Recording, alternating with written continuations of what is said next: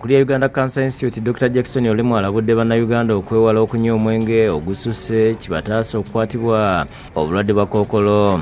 Okulabula kuno akoledde mu misinde gye bategese ku kisaawe ky'essomero lya Old Kampala SS Mukuza olunaku lwa kookolo mu nsi yonna n'okusonda ensimbi ez'okuzimba ekifo awagenda okusuzibwanga abalwadde e Mulago. I want us to kind of do whatever it takes at our personal level to be as fit as possible to encourage our communities to come, for instance, for the cancer screening, which is actually a starting point.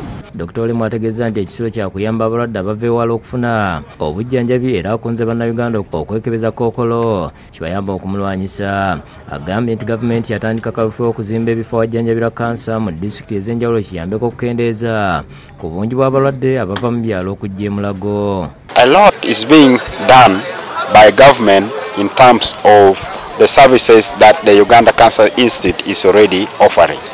But you'll find that even then there are those who are not actually accessing those services. For instance, those who are coming from up country. Dr. Alfred Jatho akulira ekitongole ekivunaanyizibwa kunoonyereza n'okutangira kookolo ku Uganda Cancer Institute ategeeza nti kookolo w'omumwa gwa nnabaana yeeyongedde nnyo mu bakyala era alabudde ku ngeri gye balina okumwetangiramu. Portion nene nnyo ziva ku ki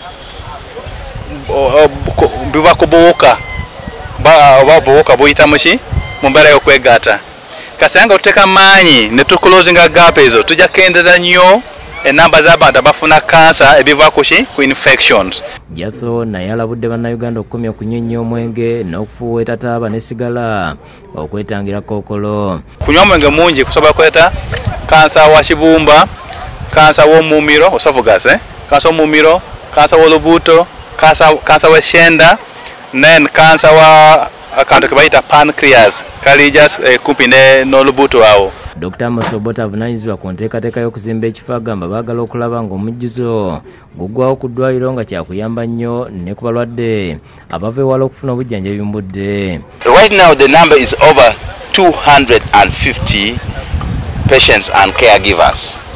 Majority of about 70% are women. So we are seeing that the tents that partners have given us are worn out. Others are already leaking.